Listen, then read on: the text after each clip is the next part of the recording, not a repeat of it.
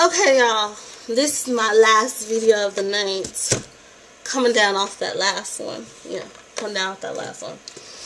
So, this grapefruit juice. I got a request from, I think it was just one person, but I think she requested it on a couple of different places to do some of my favorite, or just where she can do some of her first research on her first feminist writings. And most of mine are black feminist writings. But, of course, there's some really brilliant ladies that I'm sure will have some great suggestions. Every book that I'm going to talk about, I will list in the sidebar. You can get them off of Amazon. But what I tell people is when you're building your own personal book collection, of course you can buy them new. But a used book has the same words. So I go on, I'll list those places too, but I go on textbooks.com and Alibris. It's ALIBRIS.com. They're really great. I really like that. That's where I get most of my books. Of course, you can go on half.com and other places like that. But Alibris is one of my favorites. So, of course, my first was Aint I A Woman by Bell Hooks. It changed my life. She says some wonderful things in here that will really make you think about things that you've always thought were the case. You know, how patriarchal society can be, and make you question things that you never thought to question before.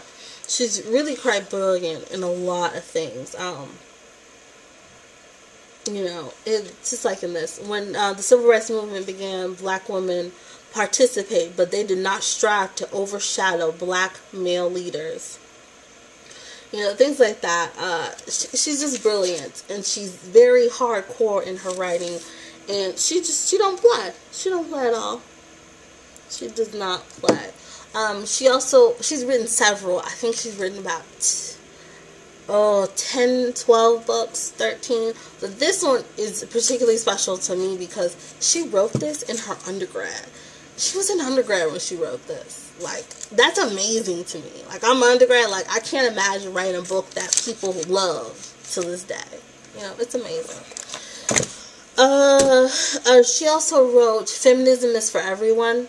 That is also another book. If you don't know very much about feminist writing, that's a great book to start with, as well as this one. So, Aint I A Woman, Black Feminism. Black woman feminism is really good. What else? She writes, these are not all my feminist writings, this is just what I brought with me this year. She writes great books about love and just self-love and black love and community. And so this is another one. I had to write this one for class, but anyone who suggests Bell Hooks on their book list is great. It's called All About Love, New Visions. This is by Bell Hooks. It's called The Acclaimed First Volume in Her Love Song to the Nation. It just asks the question of what is love. It's really, really great. I read this one. It's really, really good. It just talks about greed and spirituality and justice and just things that you learn about love through your life. And she gives personal stories. This one, may be good for some of the men to read. It's Salvation, Black People and Love. It's a couple walking down the road. Really wonderful, really, really wonderful writing. She's amazing. Another author that you would really want to know about is Patricia Hill Collins. She writes another book. I cannot think of it, but it's like Black Feminist Thought. It's on Amazon. The price goes up and down that book, but it's amazing. It's really a staple in black feminist writing. But this is also another great one. It's Black Sexual Politics. It's by Patricia Hill Collins. She is one of the leading writers, black feminist writers. And this is amazing. It just talks about, black sexual politics and how we look at each other through sexuality and how we see each other's bodies. But it's written from a feminist standpoint, and how, how we have authority over one another's bodies, or how men have authority over women's bodies, and gender politics is really, really good. Okay, and of course, another Bell Hooks book. I love her. You just don't know. I really do. Angela Davis has some really great books.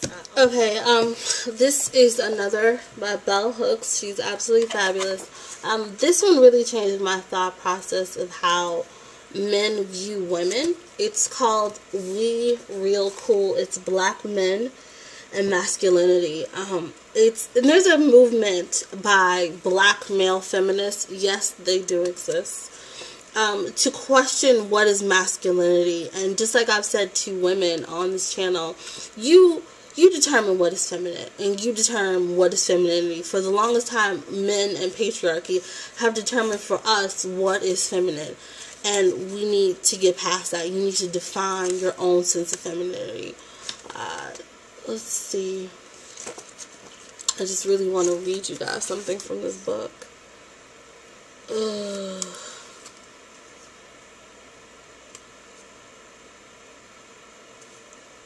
Here we go.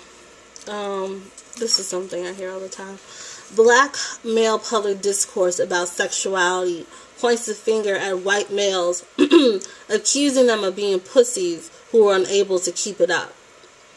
The black male who could demolish the white male power with weaponry was using his dick to bitch slap white men, and by doing so, sexually objecting them.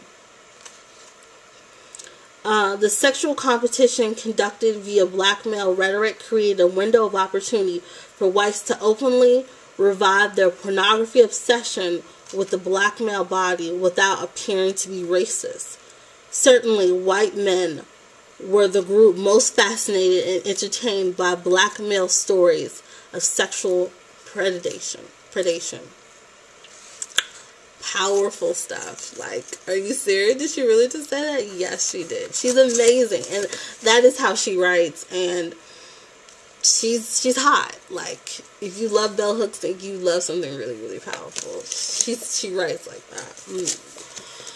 So I saw something. Some crazy man said that there was only male feminists so that they could get Gucci. That's what he said. He said there are only male feminists out there because it was an easy way for them to get Gucci. So I will show you one of those male feminists. He's amazing. He has a blog, which is really great. He keeps up with his blog. Not like me.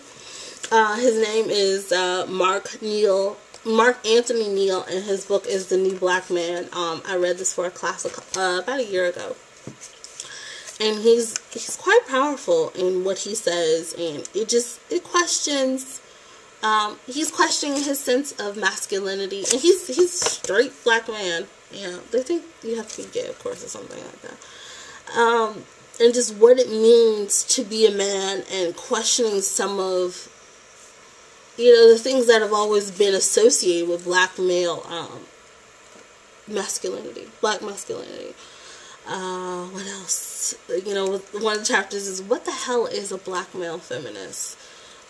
It's part biography, part explaining his mindset, and explaining what a male feminist is.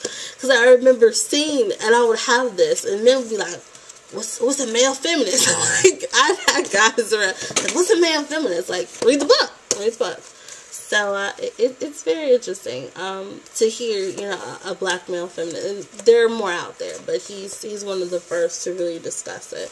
So this is something to look into. The books that I don't have are Simone de Beauvoir, The Second Sex. It changed the way I thought about women, how I believe that society looks at women in general.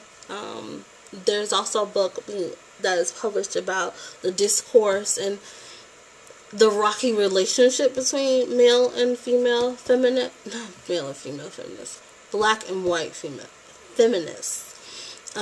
During the movement, there's also a wonderful book about black feminist movements. I'll post that. I read through some of it. It's very interesting. It talks about how those organizations started, and somewhat how they start to fall apart because of lack of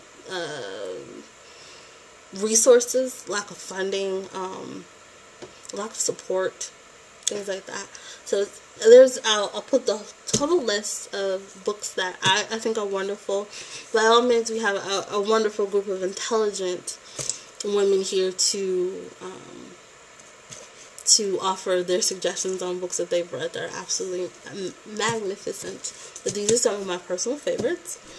And I hope you guys enjoyed. So I'll talk to you guys later. Bye.